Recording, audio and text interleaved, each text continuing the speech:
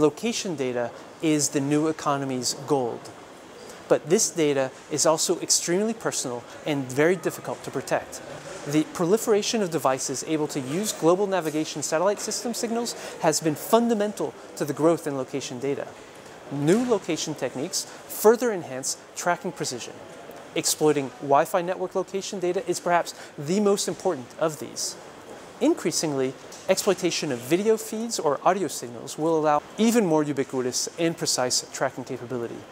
The exploitation of sensor data can also reveal how the smartphone owner is moving.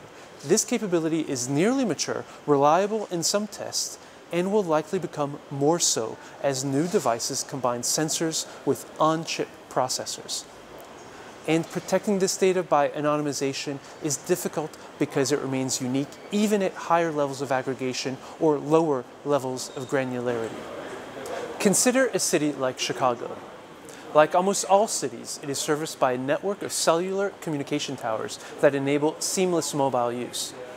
These masts delineate mobile service cells that are used to handle phone calls without disconnecting. Because of this, they also can be used to locate phones within their perimeter at a scale of a few dozen to a few hundred meters.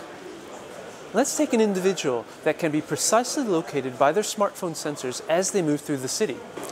They are going about their business, but their smartphone is also going about its business, broadcasting data to Wi-Fi networks as it tries to connect to known networks, storing time-stamped geolocation data used in the navigation app, sending out precise location fixes as the user updates their profile on Facebook or tags a new restaurant in Foursquare. In the end, we have a very precise track of that person's movement, here in red, as well as a more anonymous trace of the same movement as recorded by the phone's presence in different cells.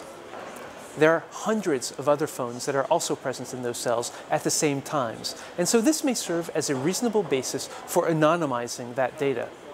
But it isn't.